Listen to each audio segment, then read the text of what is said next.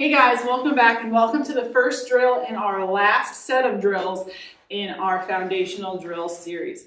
This is the Reach, Track, Fire series, and I love this set of drills for new pitchers, beginner pitchers, older pitchers who need a refresh in mechanics, because this set of drills basically takes you through each important stage of the pitch and allows you to feel and recognize what your body's supposed to look like and feel like in each stage of the pitch. So this video is going to be talking about Reach, Track, Fire 1. Okay, so for this drill, we're actually going to start on the rubber. Okay, and we're going to start in a nice, relaxed kind of load position. We're not going to get into a full aggressive load position just yet, because that's going to get a little bit more focus in the next two Reach, Track, Fire drills. So just a nice, relaxed kind of, springy, bouncy load position. Your pitching coach, parent, or even if you're just by yourself, you're going to give yourself 3 commands. Okay, so we're in this load position. Our first command for this drill is going to be reach. And from this load position, you're going to extend your hips forward. The stride leg, left leg for righties, right leg for lefties, is going to go straight out, and the hands are going to go straight out, so we're in a reach position. Okay, so reach. Okay, and we're going to balance there until whoever is giving us the commands tells us to move on to the next one. So when I'm in that reach position, a couple of important things to pay attention to. Again, my hips have gone straight forward. My shoulders and hips are square. My knees and toes are square. I'm not doing this or this. Okay, this foot isn't turned sideways. Everything is pointed forward, and I've gotten tall and stacked. Reach. Okay, so that's command number 1. In the load position, reach. Once we've established that we're in a good reach position, we've extended our hips, we've engaged our glutes, everything's going straight to our target, we're going to say track.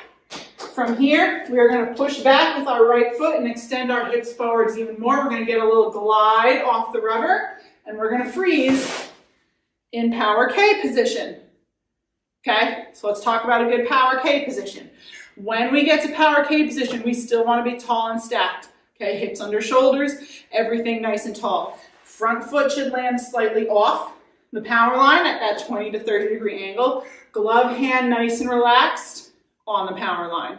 Okay, palm up, elbow down with my ball and my arm and my hand directly over the power line.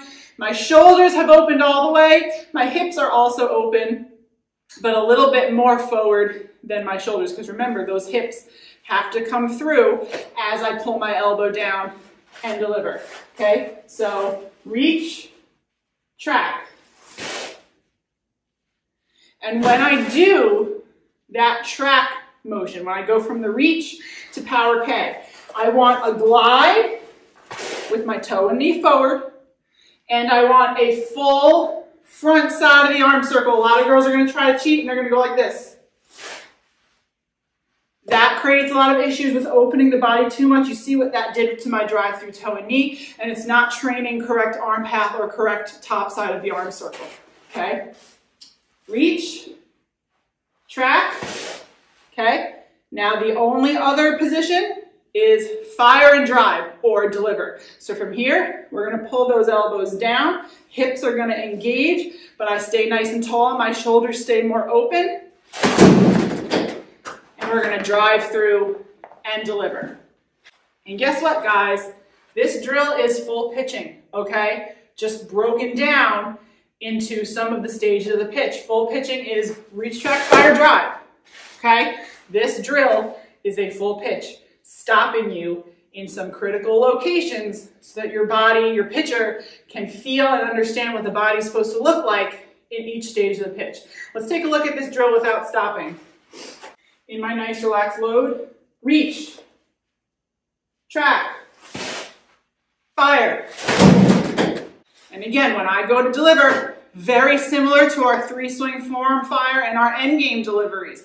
Elbow pulls down, hips engage, glove hand comes straight down on the power line, and that hand fires down and out to where our glove hand was when it was in power K.